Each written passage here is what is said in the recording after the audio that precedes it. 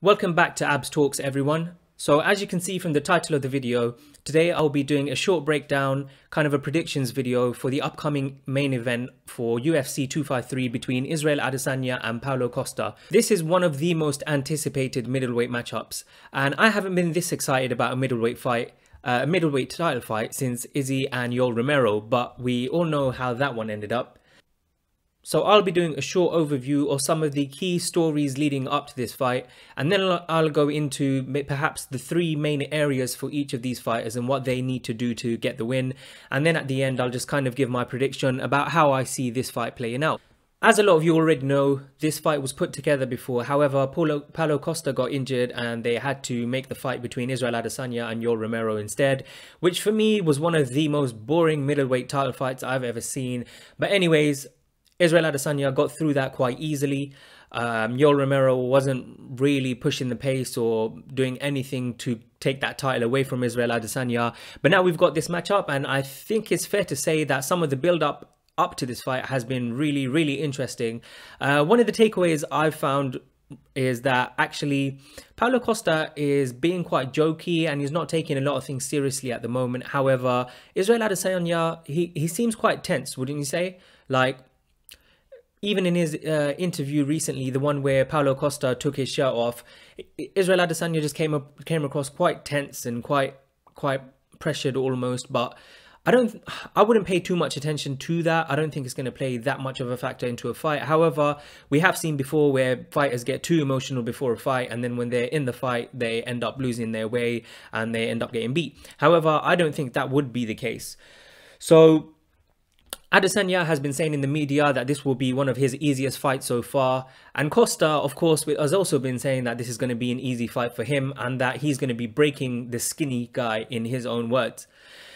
So that's kind of a little bit of a backstory of what's been happening so far. A little bit, it doesn't seem like it's very personal from Costa, but it does seem like it is a bit personal from Israel Adesanya. But yeah, moving on to perhaps their fighting styles and how they might actually be the perfect fit for each other.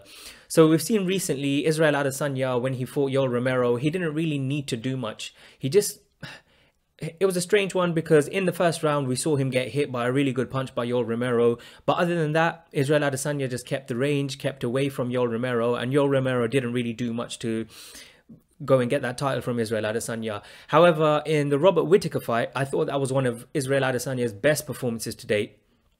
He was on fire in that fight, and even I wasn't sure how he was going to do against someone like Robert Whittaker, but instead, again, we see him control the range so well. He's using his kicks, his jabs, everything. Robert Whittaker was just missing, and Israel Adesanya, we saw how he made him pay for that. And of course, the Kelvin Gastelum fight, which is one of the best fights I've seen, that was fight of the year. And in that, we saw that Israel Adesanya can really go 5 rounds. He can take a beating and he can still win a fight and get through that in the most difficult way. Paulo Costa, on the other hand, I feel like he's had a very easy ride in the UFC so far. His last fight, yes, he did lose the last round against Yoel Romero, but even the first 2 rounds, I feel like he was pushing the pace and he did really well against Yoel Romero, and we saw how much power he has. But prior to that, he's faced Uriah Hall and Johnny Hendricks, and to be honest, he's not really had that same resume that Israel Adesanya has faced, and a lot of people would say that actually he's quite lucky and he's been boosted up to this title fight, whereas other people have had to go a much harder way. The likes of Kamaru Usman, the likes of Khabib Nurmagomedov, they've had to fight literally so many people. And even Leon Edwards at the moment, who's on like an 8 or 9 win streak, he's still not had a title shot. Whereas Paulo Costa has had a few fights, albeit he's been quite convincing in a lot of them, but he's managed to get that title shot. I have to say, however, I've been really impressed by what Paulo Costa has done. At the end of the day, he can only fight and beat what's put in front of him, and he's done that in a really good way. In the lead up to this fight, a lot of people have been saying that Paulo Costa is just like a bodybuilder. He's not actually that good of a mixed martial artist. But I've been watching a lot of his fights recently, and to be honest, I feel like people don't give him the credit that he deserves. Paulo Costa is a very good body puncher. He's a very good body kicker.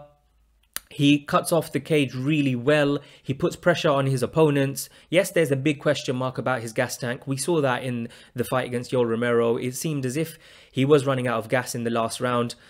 But having said that, he's someone who's continually putting pressure on people, so we would expect him to get tired a little bit later. However, that is still a big question mark for him, and I think it's something that it's something I'll talk about a little bit later on, but it's something I think is going to have a big impact on the fight.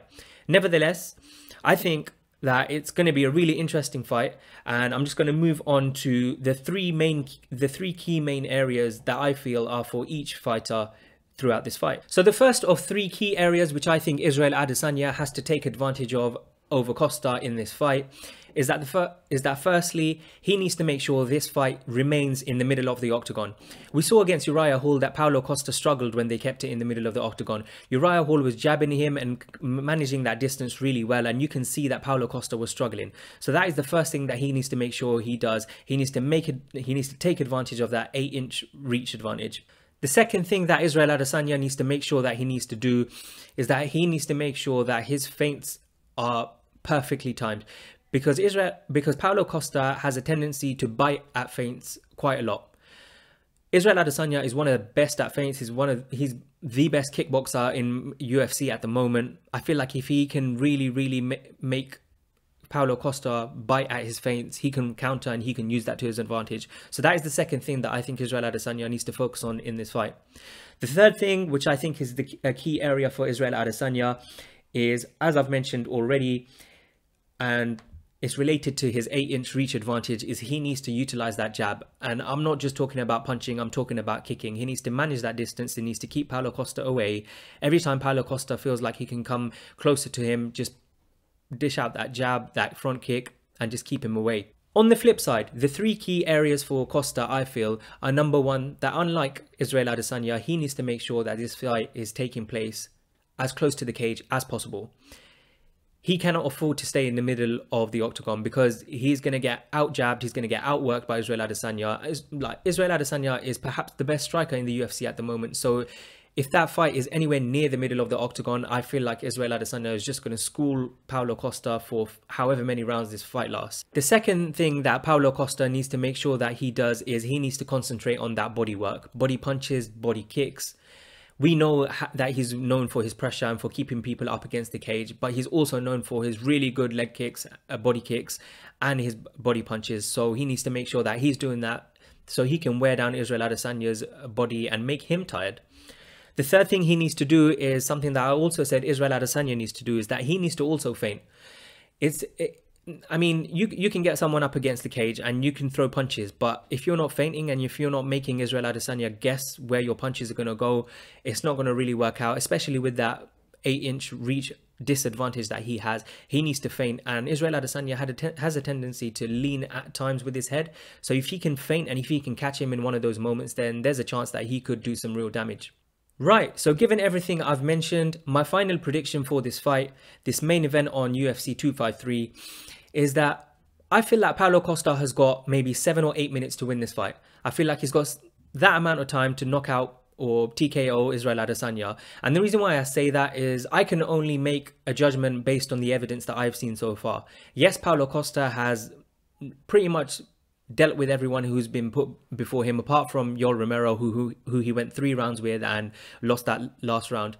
We saw in that third round that he does get tired, that he does look like he's starting to gas out.